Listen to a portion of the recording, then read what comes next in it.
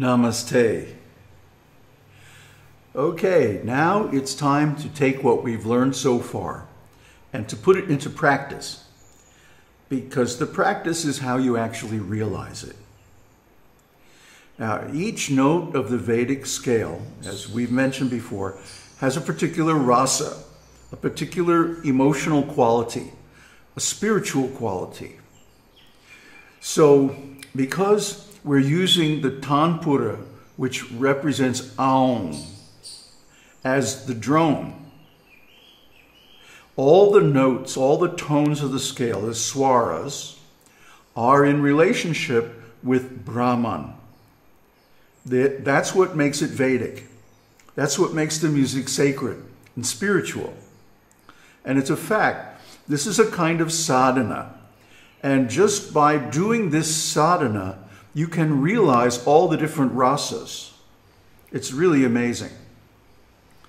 So the sadhana consists of what we call long tones. And they are just that.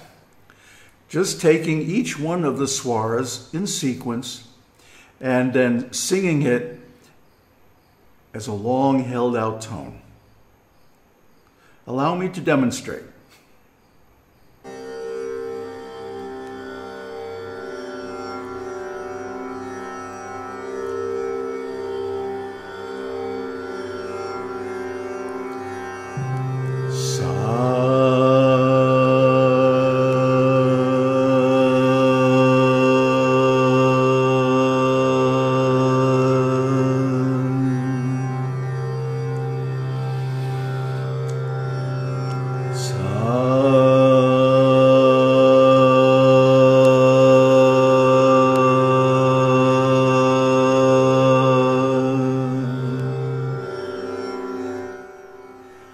Now, if you're listening with headphones, you should be able to hear the upper overtones or harmonics.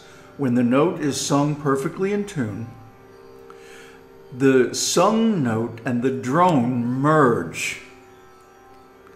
And you get a phenomenon called sananana.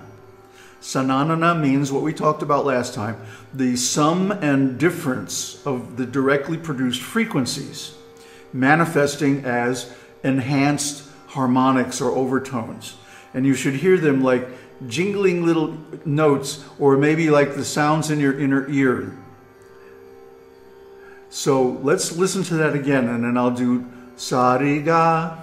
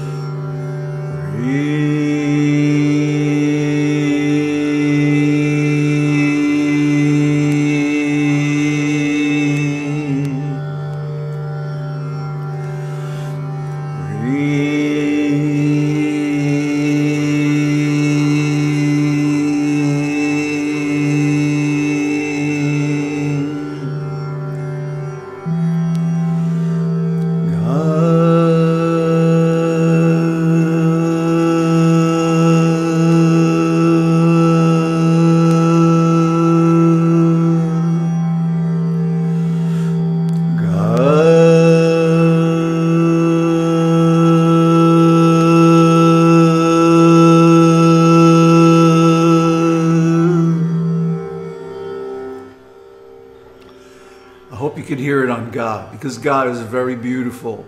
The overtones and the subtones, the difference frequencies generated by the sananana, the function of the inner ear, like we talked about last time, make a very pleasing harmonic arrangement. So Sa means Brahman, God, the Absolute. But when you merge with the Absolute, that's self-realization, that's enlightenment. You can tell when you do this exercise correctly because the singer will disappear and there will only be the sound. It's very beautiful. Then Ri, means enthusiasm, even aggression. But in this case, it's enthusiasm for self-realization. And of course, ga means friendship, affection, love, non-sexual love. So now let's do ma and pa because they're very interesting.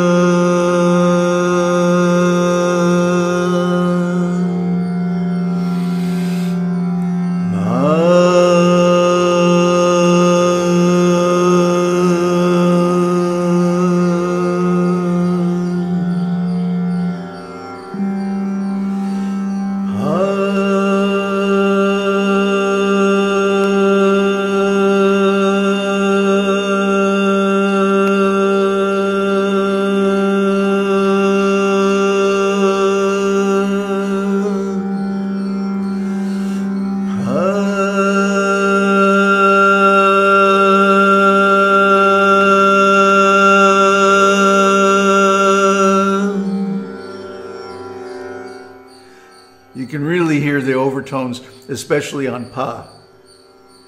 Of course, ma represents Shakti, and pa represents Shiva. It's no accident those names are used. Then the interesting thing about ma is that acoustically, the root is the upper tone. Although we have the drone, acoustically, the upper tone, the pa, is the root. In the same way, when we're in material manifestation, although Shiva or Brahman is actually the absolute, the Shakti appears to be dominant. And in music, this is called the subdominant. There's a good reason for that. Saguna Brahman, Shakti, is the subdominant, and the dominant is Shiva, Pa.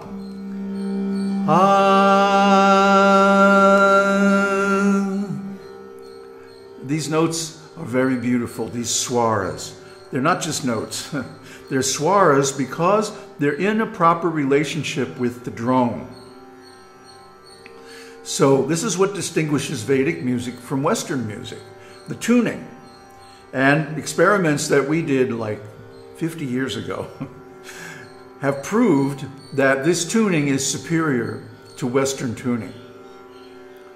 So then listen to Da and Ni.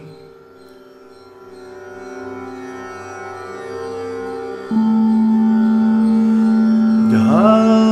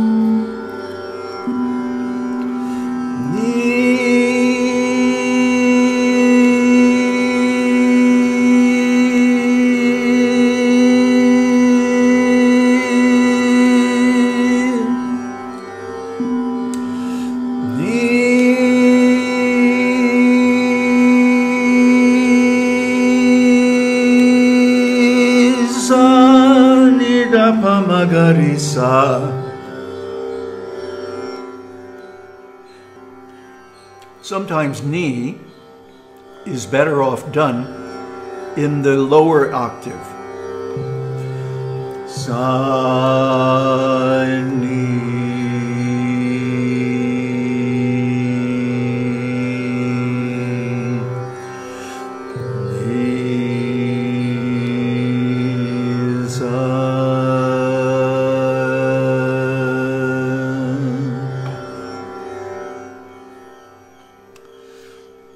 Okay, so what I'm suggesting is that you do this exercise as a meditation.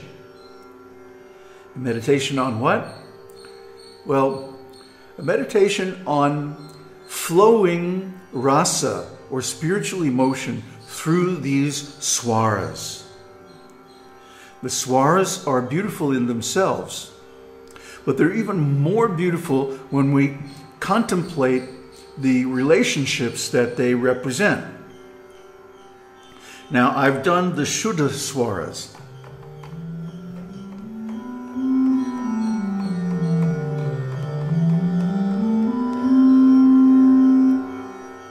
But these are the major scale. And now we're going to do the Komal and Tivra Svaras.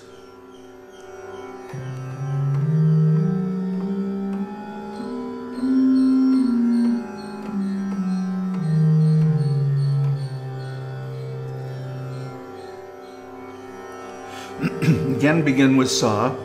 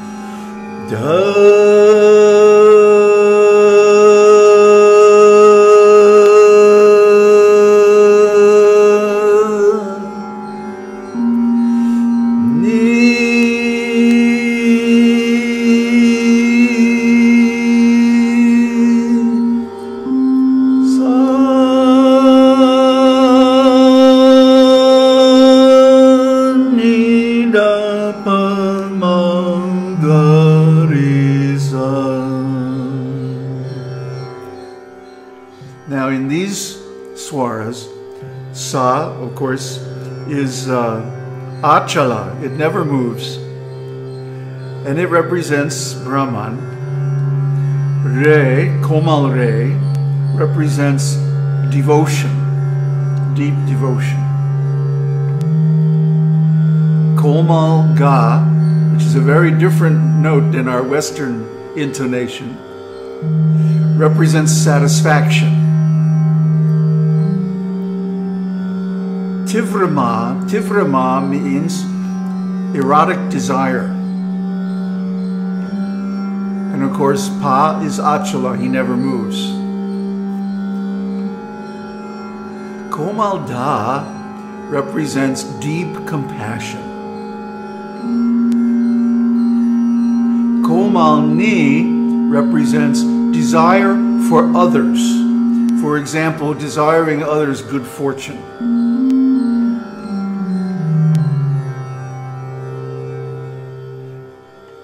So, these beautiful tones are for you to practice and meditate on.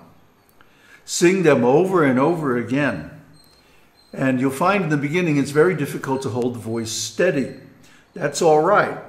This is a hard exercise. It's much easier to just sing a tune, but to hold the voice steady for a long time is quite difficult. So this will make you very strong by doing this exercise, and will also deepen your consciousness. You'll find that your consciousness changes when you get the note in tune. I had one student, this is a long time ago, like 12 years ago, and we had an ashram at that time near Lake Catemaco in Mexico. And he didn't believe me, you know. Then why are you singing these tunes all the time, you know? And I told him, you try it. when you get the sa, just try the sa. Huh? When you get it, your consciousness will change and you can feel it. So he tried. It took him about a half an hour. Sa, sa, you know. But then he finally got it after half an hour. And he came to me and his eyes were really big. He said, I think I'm tripping.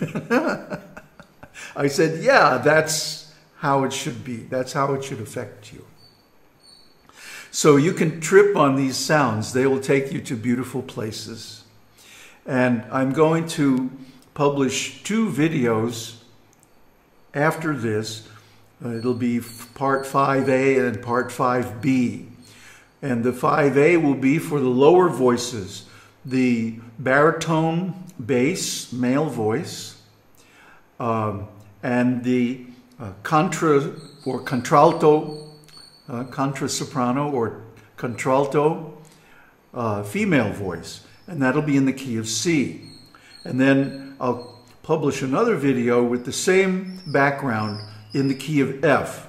That's for tenors, male tenors, and for female sopranos. And you can practice your tones in relation to those drones. So, have a good time and let me know how it affects you. Aum Tat Sat. Aum Shakti Aum.